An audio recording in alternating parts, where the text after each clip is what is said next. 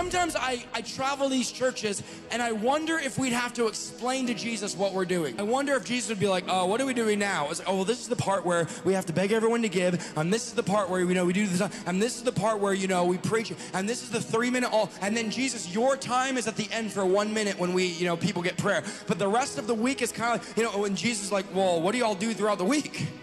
Like, imagine if Jesus interviewed you. It's like, okay, so you're here praising, and I mean, it's a cool building. I love it all. I love the lights. I think they're doing 10 out of 10. He goes, but like, this is great, but what do you do when you go home?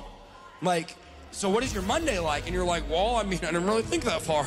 I just kind of survived till Sunday. This is not about survival. This is about revival.